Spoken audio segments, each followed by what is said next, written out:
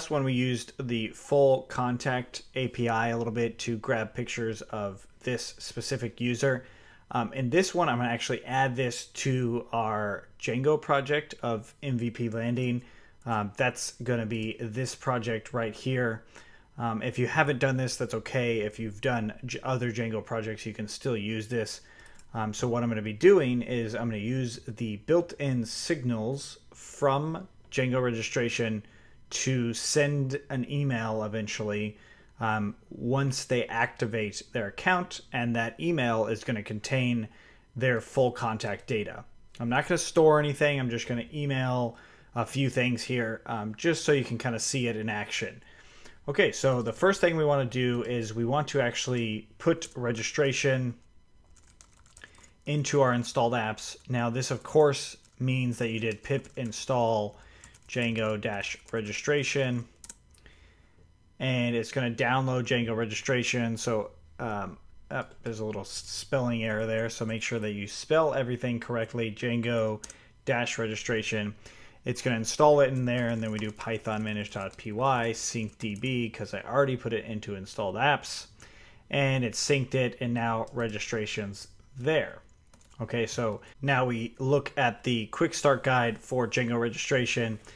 We already did the installed apps. We can add account activation days. So this basically means that if the person does not activate their account within 7 days, it's going to say that the key that they have is no longer valid. So once we do that, and then we're going to do accounts URLs, and we can go into URLs here, and we're going to add this in here. So now that we have accounts, we have our registration URLs, we can go back into MVP landing, and let's make sure the server is running.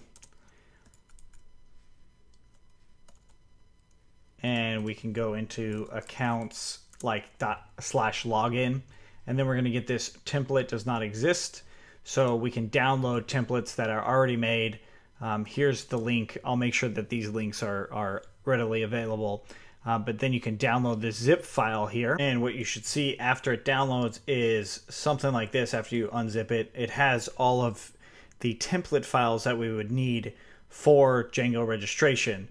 So the next step, of course, would be to add this into our project. So into statics and then templates, you can just drag this registration on over. And now that we have that in there, we can go back and refresh in our project. And we have this login stuff. I'm not going to go through all the customization for this because this is about the full contact API. So now that we have this, there is one thing I do want to note is there's a signal that is sent every time a user actually activates. So when they activate their account, there's a signal, which means it's kind of like, you know, if every time you walked into the front door, a ding went off or something like that. That's a signal, signaling that you did that.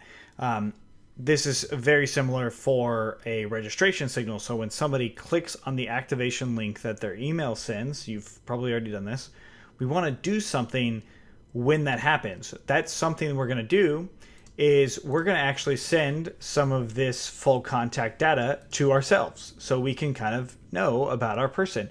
And this could also mean that, hey, maybe we want to follow them and see what they're doing or whatever. So this now we're going to use this signal. So this is another kind of important aspect of what this is all about. So now I'm going to add a new file. I'm just going to put it inside of MVP landing, and I'm going to call it fullcontact.py. I don't know how often you would actually call it this, but for the case of example, I'm going to put it in full contact. More than likely, you would put this in one of your apps that would kind of handle storing the data, but I'm going to call it full contact. So the old full contact one, I'm actually going to copy this whole thing and bring it over to this new one inside of my Django project, and just make sure that you get it all. And now we want to import a few things from Django.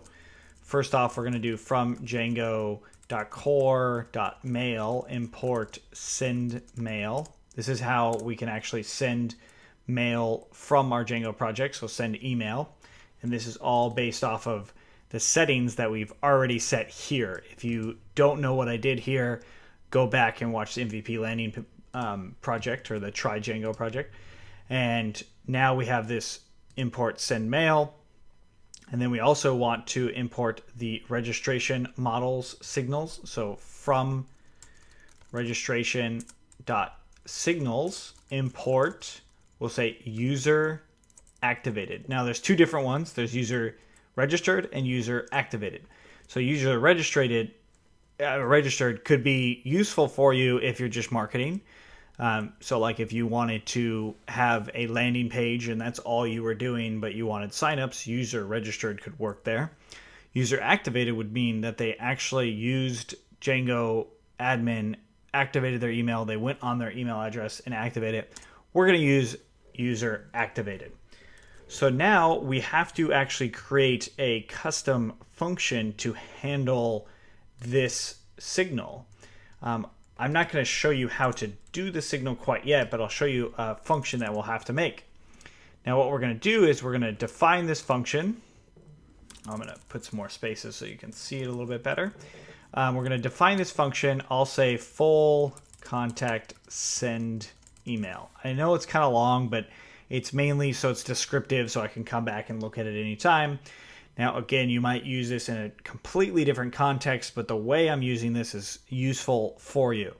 Now, it's going to take in a sender, user, request, and possibly other keyword arguments, but let's just put keyword args for that case.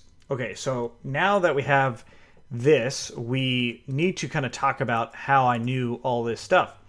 Now, custom signals used by Django registration, going back in here, it tells us the arguments. It says it provides the following arguments: sender, user, request. So sender, the class that is used to activate the user, is saying what it is, right? It's basically what is sending it. So there's a class that would be sending it. So there's a user class. So you guys have seen the user class probably. There's all types of classes, but basically this class that's sending it, which should be registration. And then we have our user model, so the actual user that has been activated, and then the regular request. So those are the ones that we're passing through. Now, to actually kind of understand what's going on here, we can know what the user is by doing print user. We could do print sender. Sorry, I want to have this lowercase, just like the argument says. So user, sender. All right, so now if we had those two things, it would show us the class and it would show us the user, and then we could even say print request.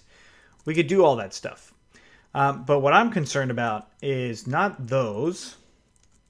All I really want is the user email. So user.email is what I want. So we'll do email equals to user.email. And now we can actually grab all of this contact data so we can use this right here. So let's cut this out and paste this in here. I'm going to grab this, put that right there. So now this means that we have the user's email, because we know for sure that it's going to be an email address, or it's going to have an email address, because of the signal that we're going to be using to actually call this function. Okay, so once you actually implement this and try it live, it's going to make a lot more sense. And again, you want to make sure all of your email info is set up correctly. So back into full contact. So from here, now we can just send an email. Now this is going to give me back nothing. It's going to print things. So we need to change the way that this works a little bit. And maybe we don't want item URL. Maybe we just want the full item. So if we look back into the console, maybe we just want everything in here. So do we want all of this information? We probably could use all of it in many cases. So maybe we don't even want to iterate through photos or anything. Maybe we want the JSON data, and that's all we really want, because then we can kind of manipulate that as much as we'd like. So that's what I'll do. I'm going to get rid of this, And instead of print, I'll just return JSON data. And this will allow us to actually send this data in with our email. So now we return this JSON data. So we'll say data equals to that. So it's returning that JSON data. It's going to return this entire thing here. And there's a few different things that we could do here. So what I'm going to do is the first thing, if the status is 200, then we're going to proceed with sending the data. So if data status equals to 200, right? So if it's 200, then we will send mail some email here, right? So we can do our subject. So full contact data, and we could do our message. So what would our message want to be? We could do a whole variety of things here. So let's actually just set message equals to data, and then we could do data, and from here we could say who is sending it. So coding for entrepreneurs at gmail.com. And then who, let's just kind of separate these things out. And then who are we sending this to? And again, we're going to do coding for entrepreneurs at gmail.com. Cool. So that is going to send our email. And then the last thing I want to do is fail silently. So this, if we want it to fail silently, meaning we don't want it to raise any errors, we could say true. If we want it to raise errors, so in your testing environment, you might want to keep this as false. Okay, so now this is all I really have to send, right? This is all the data that I've got. I don't really need to do a whole lot more to this, and it's ready to go. I mean, all we have to do now is connect the signal to this function. And the signal, we already grabbed it, so we'll do that, user activated dot connect, and then the function that we want to actually handle it. The receiver function is what it would be called, and that's full contact send email, and then there you go. So that is how you would connect it, and this is now going to send you an email with some data, and it's going to give you the JSON data collected from up here. And it might take a moment or so to actually do that. So you would, of course, let it run through. And there might be some other errors and stuff like that with this code exactly. But the important part here is not so much the signal as it is to see how you might want to use this full contact information. Because once you have this data, then every time someone signs up, you're going to see a dictionary like this, so you can actually start looking at all of their different stuff. And of course, how I showed you before would be how you could get specific things for that. If you have any questions, let me know. Otherwise, yeah, let me know if you want to see me put this in action in any other way. And for now, that is all. So see you next time.